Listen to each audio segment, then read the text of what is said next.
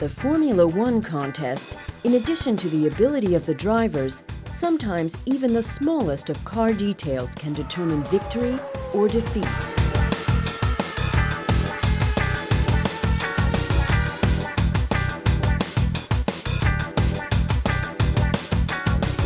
BMW's wind tunnel in Hinwil is a first-class and ultra-modern development instrument with which to test vehicle aerodynamics.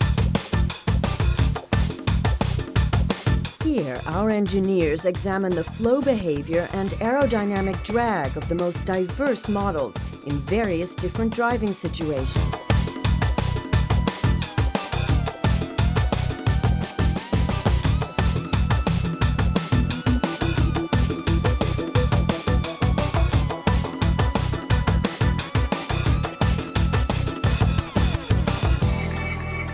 The combination of experimental development in the wind tunnel and computer simulation allows for step-by-step optimization of the aerodynamics.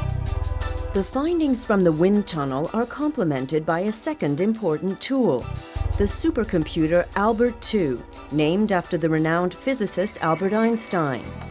This mega-computer can manage an unbelievable 12.2 quadrillion arithmetic operations per second and is therefore rated among the fastest computers in the whole of Europe.